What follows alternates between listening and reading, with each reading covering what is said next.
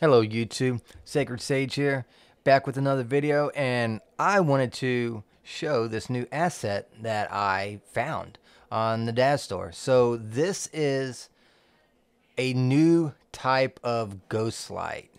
So it's called iRig Ghostlight Kit 3, and what this does is it has God rays, glow balls, and all sorts of different way to add a new pop to a scene. As you can see, before I even hit the eye ray, you can see these streaks right here from the ghost light. And what it does is it just forces light in and makes it look like you get that glint shine. So let's go into eye ray real quick.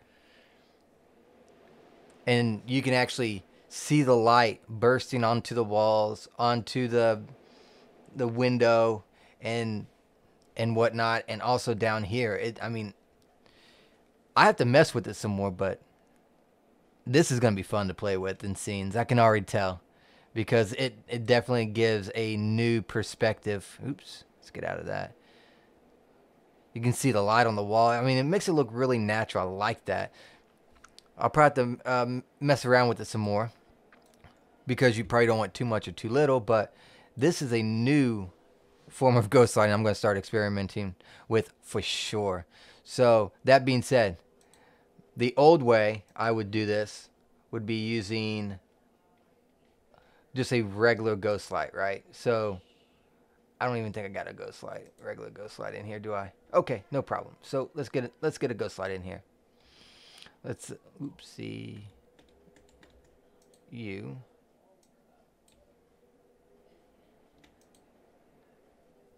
Is it already hidden?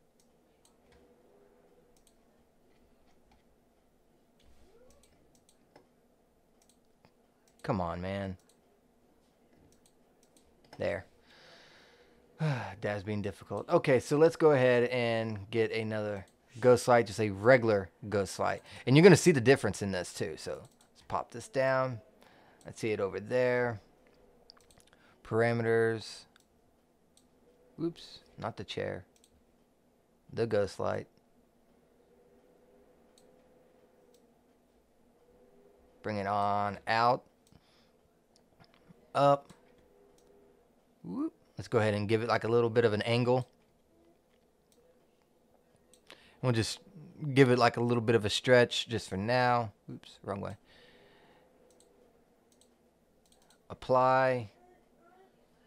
Go into the surface tab, and we'll jack this lumen up. Let's say like 500, right? Now, let's look to see what a 500 lumen regular ghost light actually does. You can barely see it here on the side of the wall. Just barely see it. And then on this side, you can barely see it as well. So that's the difference between that new ghost light and the old one. So let's go ahead and hide this and then bring that one back out. It's just so much more. And it's just another way so that you don't have to do spotlights. So spotlights takes the light geometry and it bounces off of walls, ceilings, objects, anything and everything, right? That being said, oops, it takes up a lot of VRAM. The ghost lights, they don't take up the VRAM. It's very, very efficient.